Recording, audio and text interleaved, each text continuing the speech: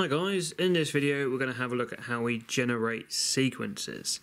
So definitely have a look at my nth term of linear sequences first, because that will definitely make things a little bit easier for this.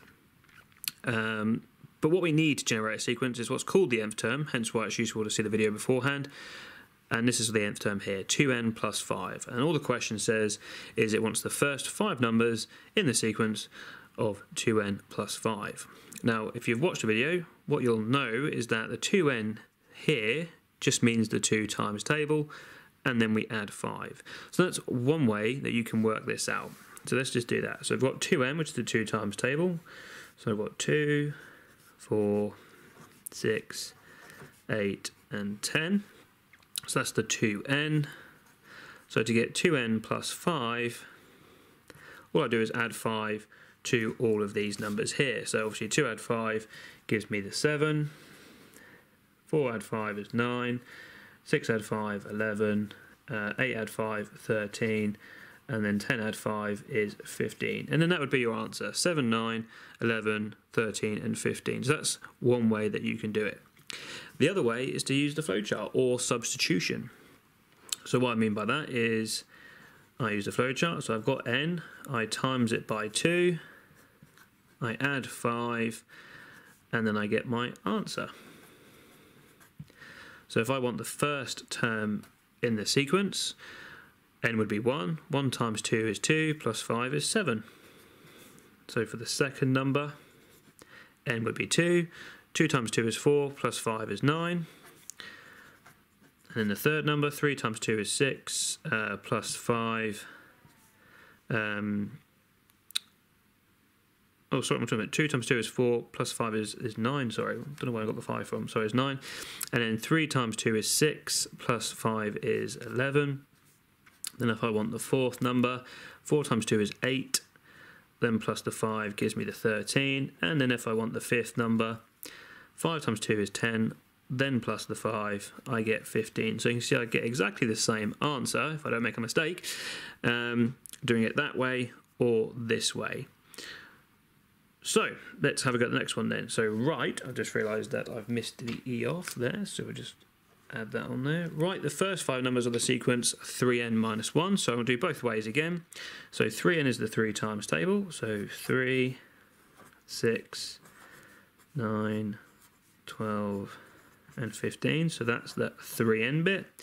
And then if I do 3n, which is the 3 times table, take away 1, all I do is subtract 1 from each of these. So that's going to leave me with 2, 5, 8, 11, and 14. Okay, so again, that's that way, or this way, using the substitution or flowchart. I have n, I times it by 3 first, and then I take away 1, and that's going to give me my answer. So for the first, I'll just write these out first. Second, third, fourth, and fifth. So for the first term, n would be 1. 1 times 3 is 3. Take away 1 is 2. Second number in the sequence, so n would be 2. 2 times 3 is 6. Take away 1 is 5. Third number in the sequence, n would be 3. 3 times 3 is 9. Take away 1 is 8. Fourth number in the sequence, n would be 4. 4 times 3 is 12. Take away 1 is 11. And the last one, fifth number in the sequence, so n would be 5. 5 times 3 is 15. Take away 1 is 14. So there you go, exactly the same, but slightly different ways of doing it. So let's have a look at something a bit trickier. My pen is rolling away. So this one here, minus 4n plus 3. It might be written like this, 3 minus 4n. These are exactly the same thing, it's just switched the other way around. In the exam, it's likely to be written like this. So if it helps you, what I recommend is to switch it around to have the minus 4n plus 3, so it's like the same sort of way of writing it as before. But just a quick heads up, those are exactly the same thing. We tend to write it this way because it's better to have a positive and then a negative there, so it looks a bit neater than having a negative on the outside here. That's the only reason why it's done, just looks better, but they are the same. So I'll do both methods again. Minus 4n is just the minus 4 times table, which is just the 4 times table but negative. So minus 4, minus 8, minus 12, minus 16, and minus 20. So that's the minus 4n bit. So if I want minus 4n plus 3, all I do is add 3 to each of those. So be careful with negatives. Remember, we go up the number line.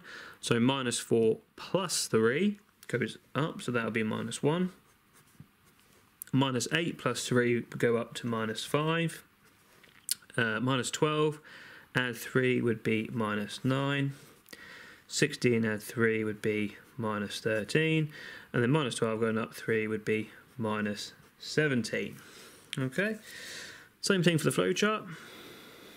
I've got my n, but this time I times it by minus 4, because it's minus 4n, so times it by minus 4. Then I add 3, and then I get my answer, or my term, however you want to call it. Okay, so again, the first term, n would be 1. 1 times minus 4 is minus 4, plus 3 is minus 1 for the first number. Second number, n would be 2. 2 times minus 4 is minus 8, plus 3 is minus 5. Third number, n would be 3. 3 times minus 4 is minus 12. Add 3 would be minus 9. Fourth number, n would be 4. 4 times minus 4, minus 16. Plus the 3 would be minus 13. And the last one for the fifth number would be n would be 5. Times minus 4 is minus 20. Plus 3 is the minus 17. So there's two different ways you can do it. Now, this one here gets a little bit more tasty, a bit more juicy, because we have fractions. Now, what some people like to do, if they are quite good at converting between fractions and decimals, is convert these to decimals and have 0.5n minus 0.25, because it's easier to add and subtract decimals. That's absolutely fine. You can do that, and it would make it just as simple as these other ones we've been doing. But I'm just going to show you how to do it with fractions. So you might be able to do this straight away and write down the half times table, which obviously would be a half, 1, 1.5, 2, and 2.5, just going up in halves. And then you need to take away a quarter. Okay, so if you take away a quarter, half take away a quarter is a quarter. 1 take away a quarter leaves you with 3/4. 1.5 take away a quarter leaves you with 1 1/4. 2 take away a quarter is 1 3/4.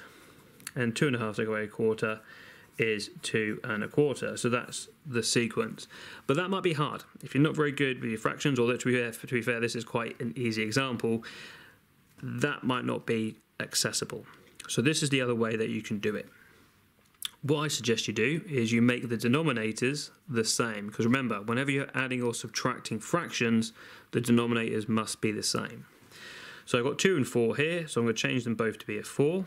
So I'm going to change a half to be 2 over 4. So they're still the same fraction. I've just times the top and the bottom by 2 to make the denominator 4. And obviously, because that's already 4, we can leave it as that. Why does that help? Well, if you do exactly the same thing and write down the 2/4 times table, we're going to have, I'll just draw a line to show they're separate. So we'll have 2/4, and then we're going to have 4 over 4. Then we're going to have 6 over 4. 8 over 4, and then 10 over 4. So all I'm doing is I'm just adding 2 to the numerator each time. It's just going up by 2/4 each time. Okay, so that's the first bit that makes it a bit easier. And then if you take away a quarter, I'm just 2/4 take away 1/4 just leaves you with 1/4. 4 over 4, if you take away 1/4 leaves you with 3/4. 6/4 take away 1/4 is 5/4. So as you can see, all I'm doing is just taking away 1 from the numerator each time. And I can do that because the denominators, the bottom numbers, are the same. Now you might think, hang on a minute, some of these are different. Well, a quarter is the same, 3/4 is the same. 1 1/4, That's just a mixed number version of this top heavy fraction here. So by all means convert that to mixed or convert that to top heavy. But if you wrote that, that would be absolutely fine. You would get the marks. Okay.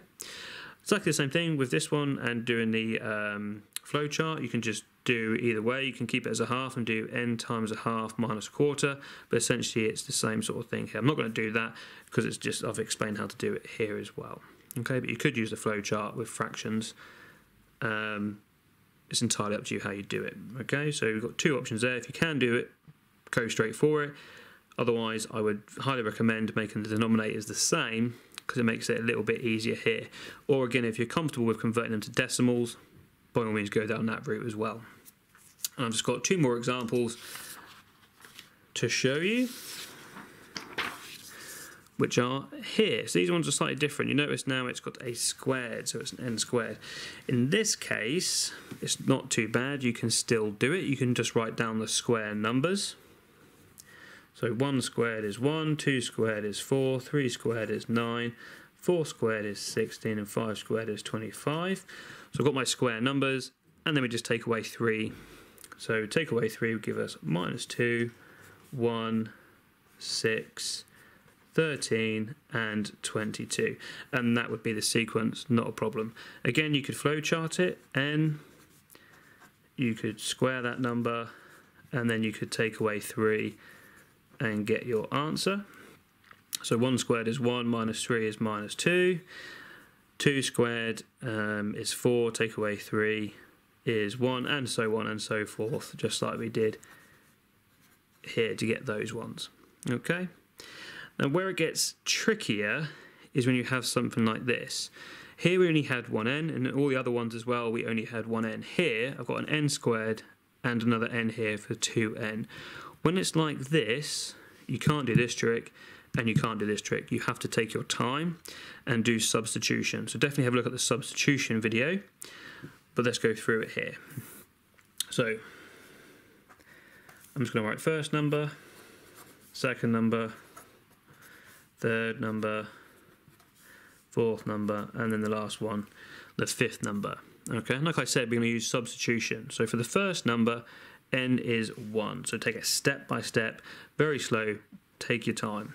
So 1 squared is the first bit. Then I take away 2n. So 2n just means 2 times n. So if n is 1, that would be 2 times 1, and then I plus 1. Okay, then it's just a bit of BIDMAS. Indices first, so 1 squared is 1. And then BIDMAS tells us do the multiplication. So I'll have 1 minus, and then 2 times 1 is 2, plus 1, and then obviously just subtracting and adding are the same, so I can just go along. So 1 take away 2 is minus 1, plus 1 leaves me with 0. Okay, so as you can see, it's very step by step, take your time. For the second number, n is 2. Okay, so this one, n was 1, this one, n is 2, and again I'm going to substitute them in. So n is 2, so that's going to give me 2 squared, and then I'm going to take away 2n, so 2 times 2, and then might add 1 at the end. BIDMAS again, indices first, then my multiplication, and then just work it out. 4 take away 4 is 0, plus 1 is 1, and so on and so forth. For the third number, n is 3, substitute it in. 3 squared, take away 2 times n, well n is 3, so 2 times 3 plus 1. BIDMAS, 3 squared is 9, 2 times 3 is 6. Oh, skipped a step there, we will do it step by step. So I've done my indices, now multiplication. 2 times 3 is 6, and then plus 1. So 9 minus 6 is 3, plus 1 is 4. Fourth number, n is 4. 4 squared minus 2 times 4, because it's 2n, n is 4, plus 1. Indices, 4 squared is 16. Timesing, 2 times 4 is 8.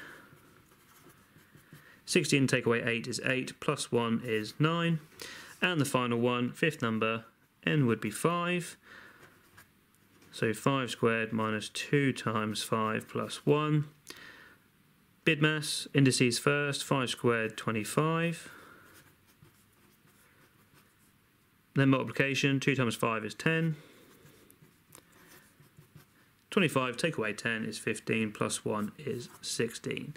Okay, so that's just a quick heads up of how you would generate a sequence that has more than one n in it. Okay, it's a bit trickier, does involve substitution. You will need to take your time, definitely remember BIDMAS, and also be very careful of your negatives as well. Some of them do throw in the odd double negative, okay? So there's a few different strategies there for tackling how to generate a sequence. Thanks for watching, guys.